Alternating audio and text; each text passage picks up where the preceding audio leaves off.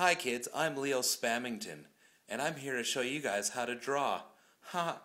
We're going to do some drawing on the computer today with a little tablet. I got my friend over here, Bill McCutchinson, and he's going to show you guys how to draw a little picture here. What do you got there? Oh, what is that? It's just Is that a turkey? it's an alien traveling through space. Oh, okay. And what's he doing there? Is the alien about to bite the turkey's neck? What is that thing? Well, you see, when you travel really fast through space and time, there's this thing called the DeLorean vortex.